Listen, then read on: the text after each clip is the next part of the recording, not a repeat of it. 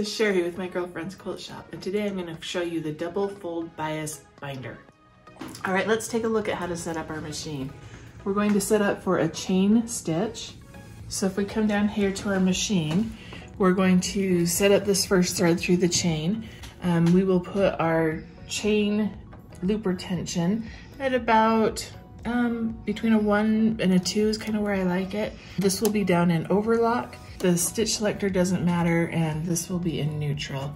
Some important things though is that you have your upper looper set to down, from up to down. Knife will be locked to change your length to about a 3. Your width won't matter because you're not cutting it, thread it. We are going to be in the chain 1 position on our needle. We have our chain selected and we are at about a 5 on this one. We're going to set it up here on the table. So I'm gonna line that up about where this is on that first needle mark. You'll prepare your binding by giving it just a little cut. You'll come up here and you will cut so that you have a little kind of point on there. You'll grab your tweezers, you'll be able to pull it through. When it gets down to here, it's curving it. You can just reach under there and you can still push that through a little bit. And then we'll put our fabric in and we are ready to go. Drop your foot.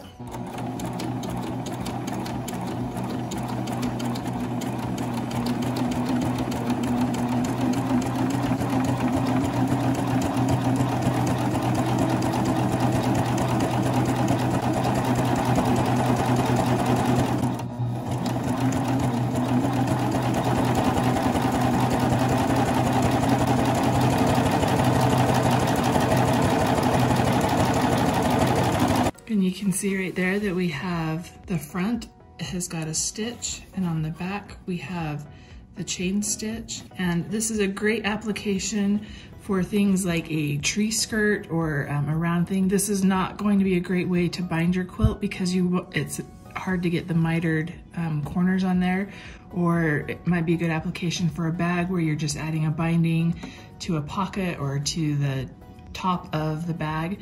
So I hope you guys enjoy making the double fold bias binding. Goodbye.